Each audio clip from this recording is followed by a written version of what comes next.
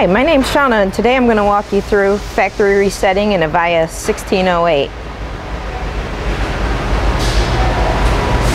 So as you see, I have the phone connected with extension 6125.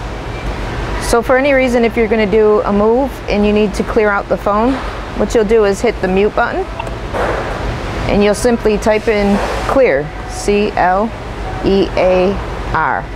and then hit that pound key. So the phone's going to ask if you want to clear all values. You're simply going to hit pound, and it's going to ask you, are you sure? You're going to hit pound again. Now the phone is going to go ahead and restart. Now the phone has restarted and is asking you to hit the star to program. So we went ahead and hit the star, and now it's asking for a processor password, which is simply pound. As you see, we're into the menu where you add your IP addresses if you're not using DHCP. So we're going to pound all the way to the end till the phone says enter command. So once again, we're going to hit mute, then clear.